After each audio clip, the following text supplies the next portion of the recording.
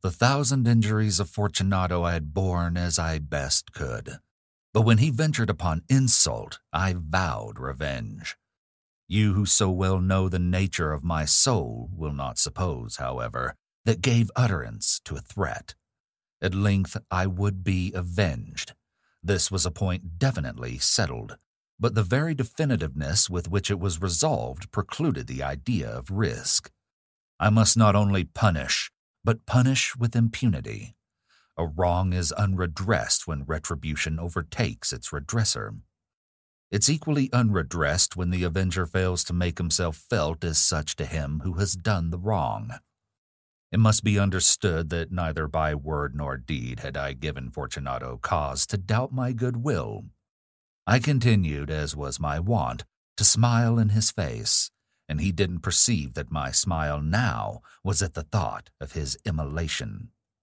He had a weak point, this Fortunato, although in other regards he was a man to be respected and even feared. He prided himself on his connoisseurship in wine. Few Italians have the true virtuoso spirit.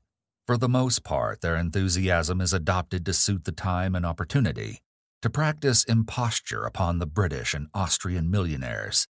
In painting and gimmery, Fortunato, like his countrymen, was a quack, but in the matter of old wines, he was sincere.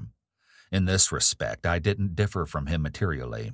I was skillful in the Italian vintages myself, and I bought largely whenever I could.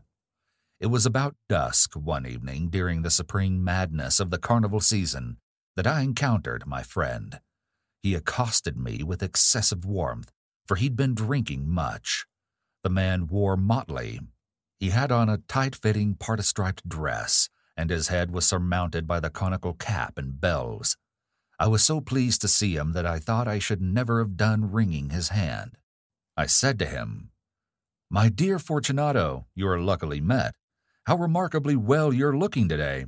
But I've received a pipe of what passes for Amontillado, and I have my doubts." "How?" said he. "Amontillado, a pipe? Impossible, and in the middle of the carnival."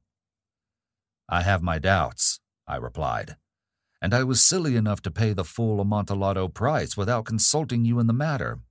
You were not to be found, and I was fearful of losing a bargain." "Amontillado?" "I have my doubts." "Amontillado?" "And I must satisfy them." "Amontillado!"